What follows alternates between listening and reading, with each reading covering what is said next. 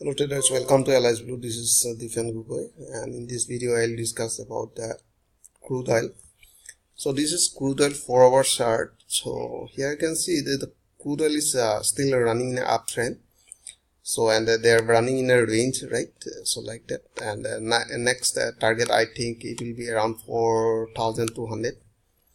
But here you can see this on a resistance line. So I drawn previously. So by connecting the higher point here, this is forming a resistance, strong resistance. Now I'm waiting to break this level. I think around 4,100. So if they break this level and the price close above this 4,100, so I'll start buying. To next target will be 4,200, right? So now you can see here, if price reverse from this one, and I'll start. So here I'm waiting to close above this resistance line around 4,120 near. So if they close above this level, so I'll start by, and next target will be around 4,200. So if they are not able to break this level, and if price again fell near 200 moving averages, this one 200 and 150 moving average, so I'll start buying from this area. My SL will be just below, and the next target will be around 4,000, right? So if you see in a small time frame for 15 minutes here for entry point,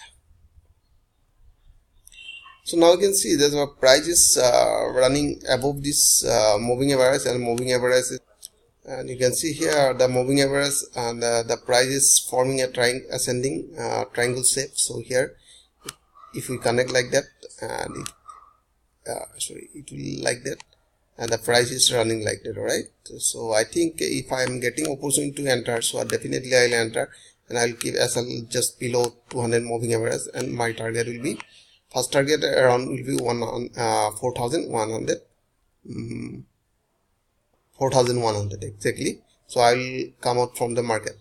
Or here you can see two anti option are there. So let me show a little more.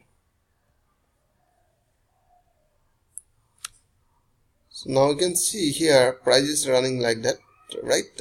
So this is a resistance line by connecting this one, and another is here, right?